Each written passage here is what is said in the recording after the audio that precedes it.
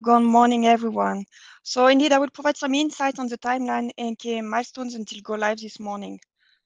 If we can move to the next slide. Yes, so I said by Dimitri, the go live date of the ECMS is now 5 months away, so almost tomorrow. And main focus for the upcoming weeks are testing related activities. So we will have the restart of the functional user testing in what we call our pre-production environment with all actors, so with the CSD, two-party agent, and counterparties as of 1st of July.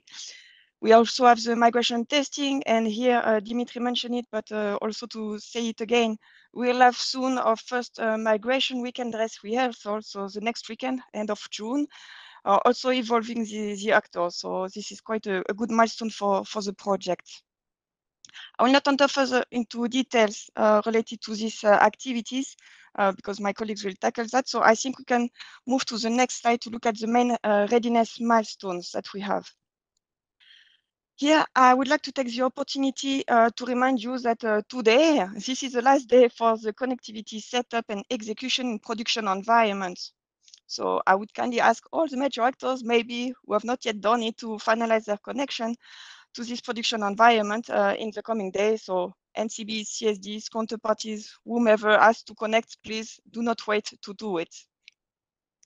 Then if we look at the right side, you can see we have other readiness milestones, which are not testing related activities, but we have the contractual and legal adaptations completed and adaptations of operational procedures completed.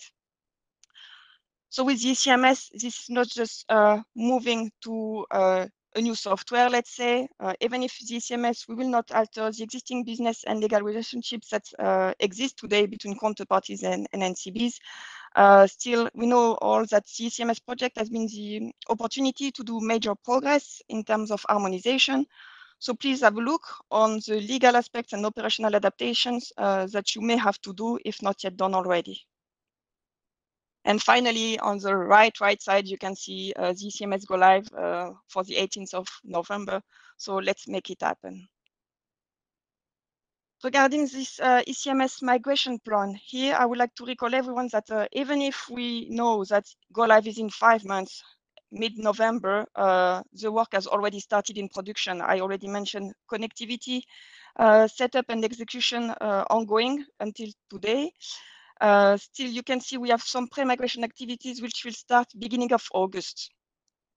So it means that for us, the work is really moving in production with a milestone beginning of September, for which we will provide an assessment of the situation. So we will evaluate the situation basically, and we will provide all the relevant aspects to our steering committee for that. We'll then have a key part, which is a go-no-go decision on the 8th of October, for which we will provide all the relevant aspects to support this Governing Council go-no-go decision, which will be taken 6 weeks before the go-live. I think we can go to the next slide because I mentioned this go-no-go decision, and I think maybe this is quite useful to share a bit with you some insights about, okay, go-no-go criteria, what are we looking at? We mentioned a lot testing because this is really the focus for which we are expecting you to take part of those activities. But nevertheless, we have more than 13 go-no-go criteria listed today, and we have 4 big clusters.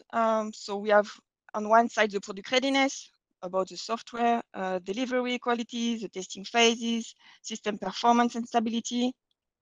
We have the real system readiness, where here we are looking at the actors being ready.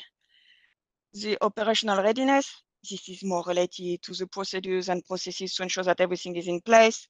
And last but not least, migration readiness. You all know we will do a big bang migration mid-November. So all the colleagues are putting their effort to ensure that everything will go smooth. So we have all these different phases: connectivity setup, pre-migration, preparation weekend, finally migration weekend. So all these criteria, we monitor them on a regular basis, of course, in order to assess at any time if some action have to be put in place. Then looking at the ECMS publication here, reminder from my side that we have an ECMS professional use webpage in which you can find a lot of information. We have different kind of publication which are available. We have the info pack giving some information about the ECMS functionalities and some business processes. There is also a lot of information on the testing and migration activities with the bi-weekly testing condition document, which is published. We have information on the status, so we have codes, business rules, access rights, U2A, A2A role, and finally, the summary of the previous focus sessions, as this is already the first one we are doing for the ECMS. That was all from my side.